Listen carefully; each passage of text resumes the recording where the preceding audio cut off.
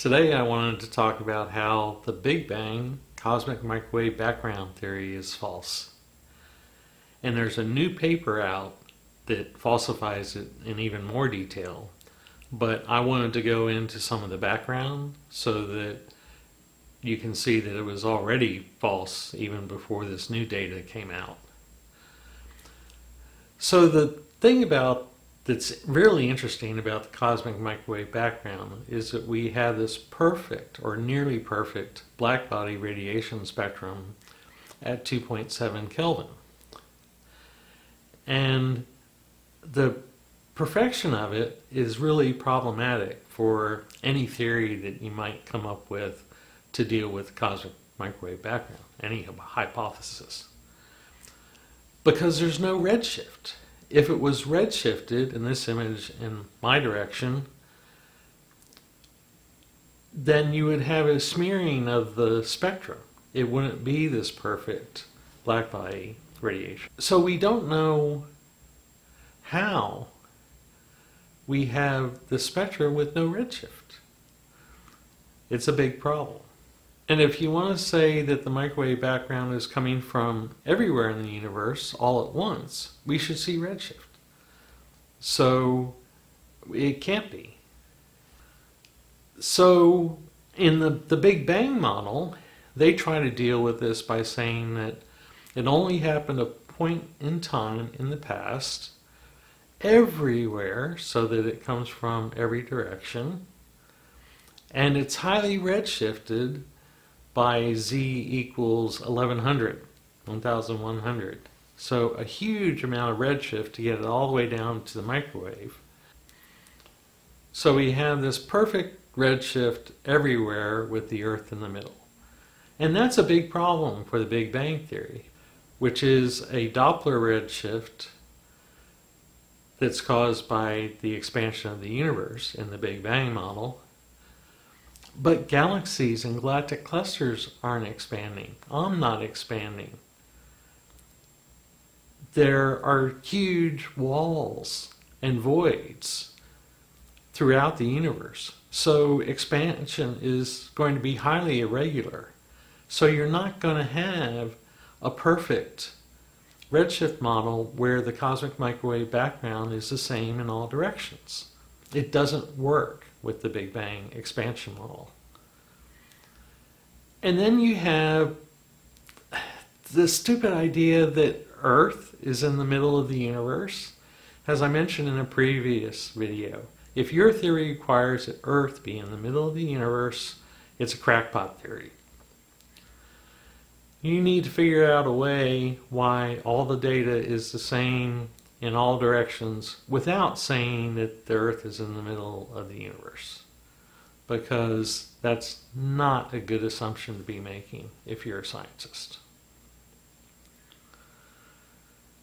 So as I said, the Big Bang model fails based on the redshift not working and Earth-centered model not being a good idea.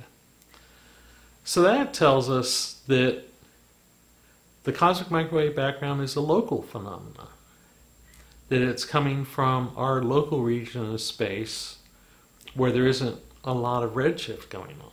And now there's a paper out that is proving it, or at least giving us a real strong hint and telling us that we need to be following up on this. And what this paper looked at was, it looked at the large galaxies in our local area, around 60 megaparsecs, around 200 billion light years.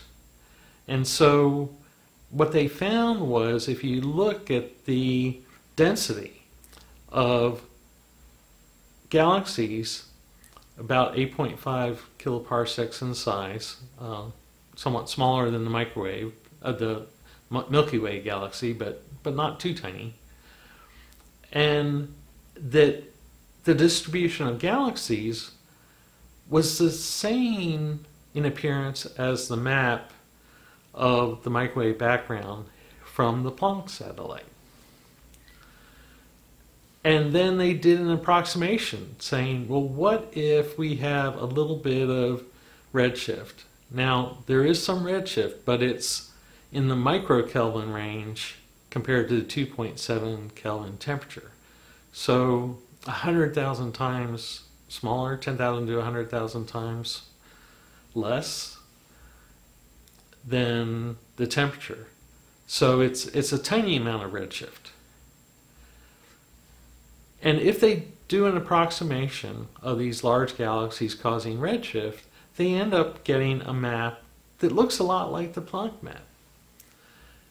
And then they looked at the quadrupole, which is somewhat similar, and the octupole, same thing, somewhat similar, and then the L4 and L5 below that, and you end up, the 4 and 5 maps look nearly identical when it comes to these sorts of approximations. So it gives us a real strong hint that it's the galaxies, it's the local matter density that's responsible for the distribution of energy that we see from the Planck satellite. Which again, it's all within 200 million years of us, very local and very low redshift area. So, yes, the cosmic microwave background is a local phenomenon. Now, we don't understand what the mechanisms are. Where does the cosmic microwave background comes from? What black body is radiating it? And I'll talk about theories about that in another video, but I'll say briefly that characteristic lines from the atoms or molecules don't make black body spectra. So it has to come from a real black body. It has to be a bunch of atoms or molecules together. So we also don't know how is it redshifted, what's the redshift interaction. There are some models that people have worked on, but again, they're speculative at this point. So we have a lot to learn, and we also need to know how the more distant cosmic microwave background, assuming it is produced everywhere, is absorbed so we don't see it.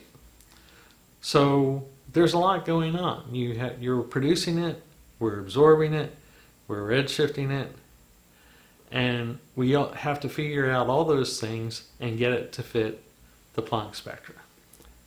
There's a lot of questions, and a lot of physicists need to work on this. So the Big Bang cosmic microwave background theory has been, in my opinion, falsified by the new data. Although when people rework this model, we'll see. But we do need confirmation to make sure they didn't manipulate the data in some bad way. But I don't think they did. So if you like this video, please like it, share, and subscribe. I'm trying a brand new Rode microphone on a boom for the first time, so let me know if the sound quality is better. And if you'd like to learn more about my research, I have books for sale on my quantum field theory and particle theory work that I've done. And a thanks to my Patreon, PayPal, and Super Thanks supporters. You bought the microphone. And thanks for watching.